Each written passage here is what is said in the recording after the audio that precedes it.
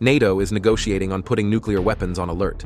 This was announced by the alliance's Secretary-General Jens Stoltenberg in an interview with the British newspaper, The Daily Telegraph. "I won't go into operational details about how many nuclear warheads need to be on alert and how to store them, but we need to consult on these issues. That is exactly what we are doing," he said. Transparency on this issue helps send a direct message that NATO is a nuclear alliance, he said. NATO's goal is to have no nuclear weapons in the world, but as long as they exist, we will remain a nuclear alliance, because a world where Russia, China, and North Korea have nuclear weapons and NATO does not is a dangerous world, Stoltenberg pointed out.